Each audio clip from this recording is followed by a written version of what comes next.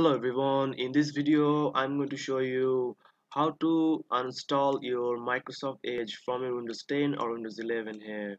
So if you go to control panel or your settings here, you cannot completely uninstall your Microsoft Edge here. So if you go to control panel and go to uninstall change a program and right click on it, you will not see any uninstall option here. You will see change, and if you go to settings there, you will also see there is no uninstall option there.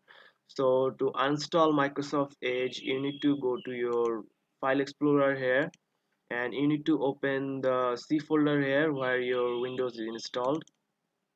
Then you need to go to the program file x86 here, open the program file x86, and you need to find Microsoft here.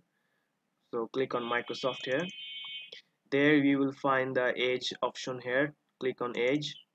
Then you need to click on application here, and here you will see a folder with bunch of number here, which is also the version of the Microsoft Edge here. So you have different version here, you can have different versions. So this is my version here. So you have to open the folder with number here, and here you will see a folder called installer here. So you have to find the installer file here, click on it, and you have to do is click on here in the path, the address path bar here. So just click on it and clear all the path here. Just click backspace here, tap backspace, and then you have to do is click type cmd here, cmd, and tap enter here, which will open the path for the Microsoft Edge here, which is also the exactly the Microsoft Edge path here. So what you need to do is paste a command here. So you need to paste this command here. So this command will be in the description box. You can just copy and paste it in your command prompt here. So I'm just gonna copy it. You need to paste here the command.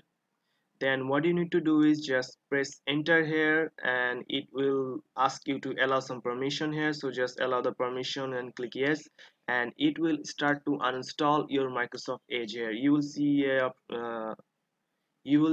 a title here which is say working on it. So that means your Microsoft Edge is uninstalling, and also this folder will be empty here.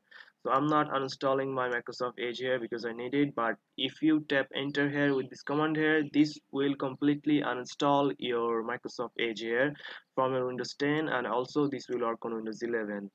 So that's it guys, this is how you gonna uninstall your Microsoft Edge in your Windows PC. So if you found this video helpful, please subscribe to this channel, and thank you for watching.